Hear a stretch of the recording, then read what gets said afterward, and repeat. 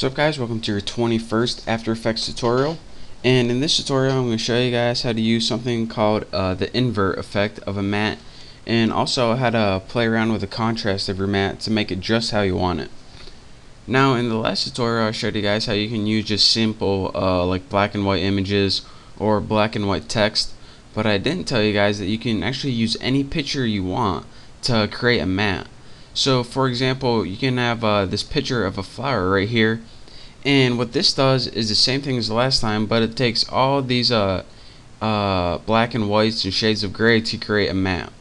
So let's go ahead, and in the last tutorial I showed you guys how to make a basic matte like this, but now I want to show you guys that you can also make an invert matte by going down here and press Luma Inverted Matte.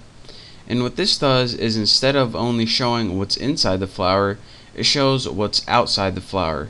So just like masking, you can also do inverts of matte to, instead of just only showing what's inside, show what's outside. Now for what I'm going to do next, I want to show you guys just the regular matte without the invert. So anytime you're looking at this matte, and this is a flower in this case, you see the shades of gray right here, and some are black, some are white, some are see-through.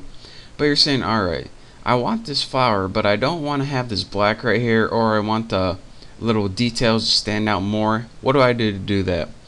Well, anytime you want to work with the contrast of the matte, what you need to do is select your matte right there, and you can either have this eyeball checked to show the full picture or unchecked to show the matte.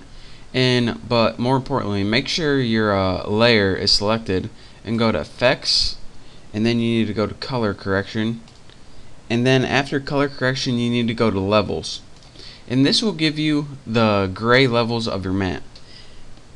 The two arrows you want to be working with the most are this arrow right here, this black one. This is the gray one, you don't want to use that a whole lot, and this white one right here. So again, this black one and this gray one. What the black one does when you move this is it takes all of the dark gray pixels and moves them into black.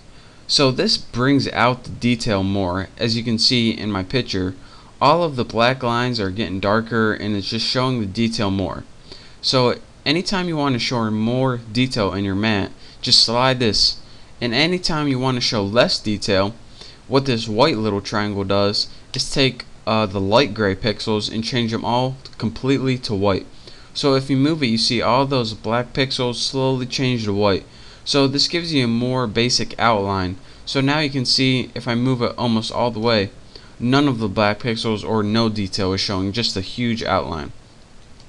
So if I wanna say add a little more detail, then I wanna take this black slider and change all my dark gray pixels to black, and this brings out the black contrast of your matte.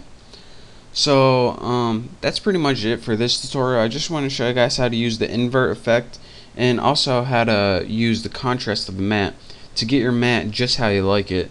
So thank you for watching. In my next tutorial I'm going to be showing you more cool stuff that you can do with mattes, but for now that's that. So thank you guys for watching. Don't forget to subscribe, and I'll see you next tutorial.